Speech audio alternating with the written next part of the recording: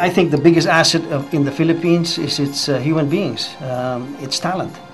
I think we've dropped the ball for many years. While we have the largest budget in education, I think it's 60% of our overall budget. But given a chance, the Filipinos number one. And we've proven it time and again as in engineering, in healthcare, design, technology. So we're very optimistic. And we have the numbers. We're what, 90 million Filipinos? Can you imagine 90 million educated, well-educated Filipinos? We could tear up the world.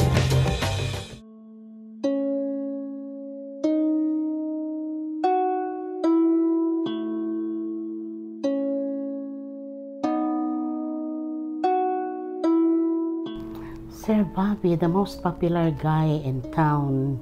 Kay very handsome, baya kaayo na susambot lang. Kanang, I met him. Oh my God, Sir Bobby, you made me a leader. I met him, I told myself, he's a good man. I met Sir Bobby in sight when he was invited to be our board of trustee. I didn't expect for him coming from an Aboitiz family to be that very approachable, very kind and humble person. I met Mr. Bobby Aboitiz in one of the organizational meetings of the Coalition for Better Education. Being a founding member, I was attracted to the coalition because of the passion of Mr. Bobby Aboitiz. Just when I graduated from UP Diliman, I was asked by my friend, Mr. Nards Chu, who happened to work with Rafi, to do a video for Ramon Aboitiz Foundation. And that's the first time that I met Bobby.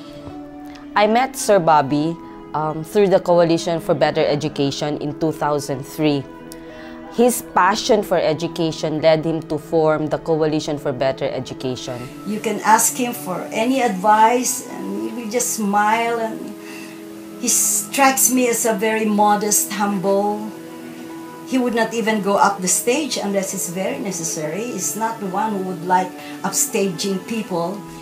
I know Sir Bobby was a man with a vision and a passion for Philippine education. He's very much committed really to bring together the stakeholders in education through the Coalition for Better Education.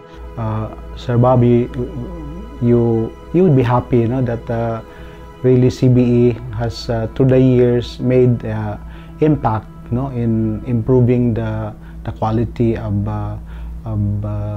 public education. For me, the greatest contribution from Mr. Bobby towards CBE is his leadership and his passion, and he is a role model. He's an example. Indeed, Sir Bobby was a leader with compassionate, effective, and transformational skills. It was so natural of Bobby to be very much involved in education because he believed in empowering students. He is the inspiration, is the mover, the motivator. I think he's more of a motivator, no? Sir Bobby has a very significant influence at CCL Centrex. The influence of Sir Bobby comes in through the support that he has for our programs. So the contributions of Sir Bobby cannot be measured or cannot be explained actually in terms of words. The greatest legacy is the tangible CBE, which has carved a niche in the area of quality education. He is really the brainchild or the founder, kumbaga the father of CBE. Perhaps without that kind of man who has this passion for education, I don't think we will have CBE at this point. We are celebrating how many years already? 16 years. Would you believe it? 16 years? Yes, Sir Bobby. We are already 16 years old. CBE is now 16, and echoing your words, Sir Bobby, so much still to be done.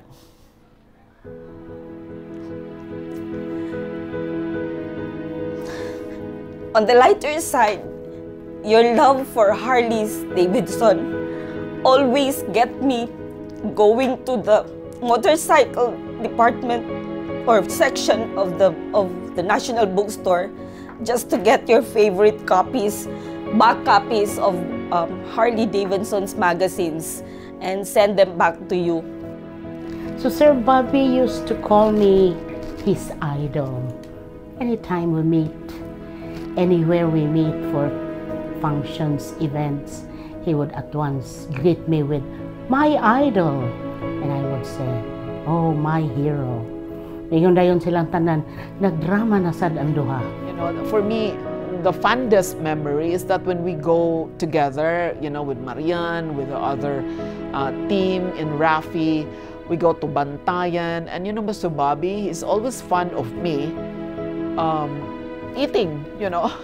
And because normally, you know, seldom that he can see me that, and he always bring, you know, with him, you know, my favorite wine. I think he just loved us.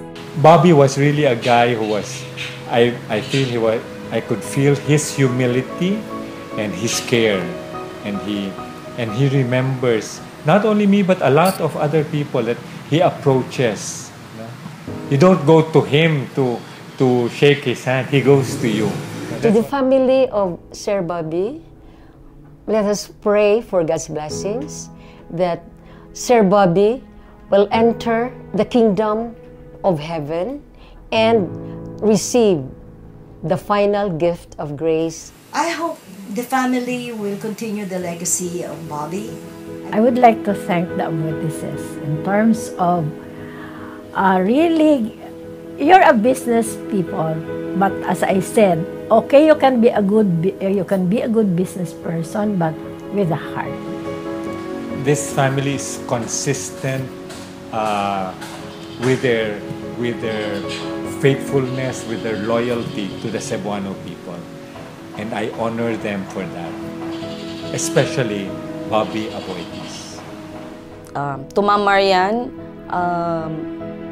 and the rest of the family, we promise to continue Sir Bobby's legacy to us, and we hope that you will also continue to support us and to be with us in CBE for education and for our passion for education. Losing him physically is maybe a way of, for me, is a way of also looking at how much he has really done for the time that he was with us. So it gives us an inspiration.